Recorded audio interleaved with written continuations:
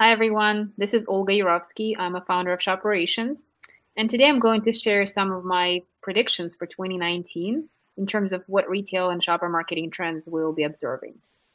I believe one of the most interesting trends that is happening right now in the marketplace is the merger of online and offline retail. You can see acquisitions happening, partnerships between the traditional retailers and technology companies are happening. This is going to continue. And the goal behind this is to create a frictionless shopping experience.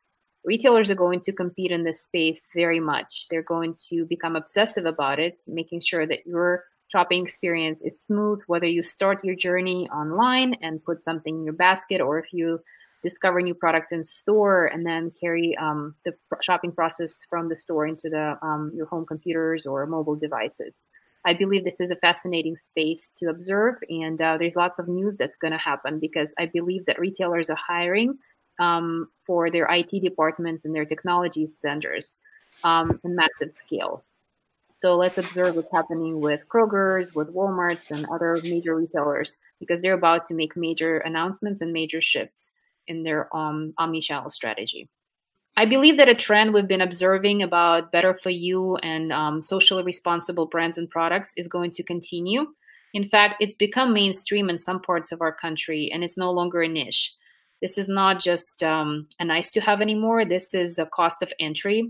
And what's happening is that smaller companies that are launching brands online and e-commerce space, they understand that really well, and they're launching their brands with that sort of mentality and that lens in mind. They're quickly grabbing the market share and becoming no longer niche retailers and niche brands, but they're becoming major presence. And that's how the acquisitions are happening. So I believe that both large companies as well as the small brands that are being launched in 2019 and beyond are going to have that mission statement, that socially responsible and better for you focus from the get-go. It's no longer a nice to have. The other trend that I'm observing is that e-commerce is becoming a more pragmatic business area for many CPG companies. While in the past it was a bright, shiny object where starry-eyed shopper marketers and salespeople were charging against just to learn and do a land grab, they would invest a lot of resources to develop relationships with pure play and brick and mortar and click and mortar retailers to understand exactly what online shopping is like, what's the promise. In 2019, it's going to be a year of accountability. What we'll see is that people will start scrutinizing their e-commerce investments to truly understand, what did we get in return? Is this really paying off? It's important to do so because I think what happened in the last few years is that a lot of focus and resources were channeled into e-commerce at the expense of traditional shopper marketing and in-store activation.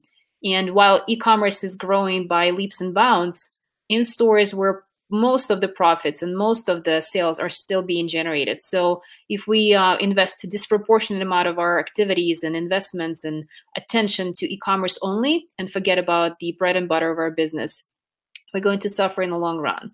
So what I think is going to happen is that companies who invested a lot of money into e-commerce in the earlier years will start coming back and reevaluating their investments holistically to understand exactly what e-commerce brought to them.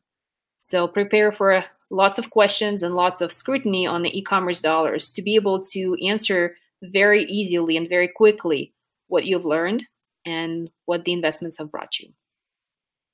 Finally, I wanted to mention that retail media trend that we've observed exploding over the last year or so, where lots of retailers are developing their own e-commerce and media platforms to draw the funding from the CPG industry to activate shopper marketing programs is going to continue. More and more retailers will come up with their version of Kroger Precision Marketing or Walmart WMX platforms, and they'll ask you to fund them. So prepare to be very strategic about making those investments. Understand where the funding is going to come from, and understand how you can leverage those investments in securing merchandising activity. Because the pool of money we have is obviously limited. Being able to sit down with your retail partners and plan holistically both your media spend and your merchandising activity is going to be super important. I believe this is going to trigger the demand for a new generation and new breed of marketers and salespeople who understand analytics and sales process, who can negotiate effectively, who can also understand what works and what doesn't in the digital media space. So if you're a salesperson hone up on your analytics and marketing skills. If you're a marketing person or a marketing analyst, understand how the analytics that you do helps empower sales process. We've seen influencers marketing grow a lot in the last few years. Companies like Ahology and Collective Bias have been doing really well.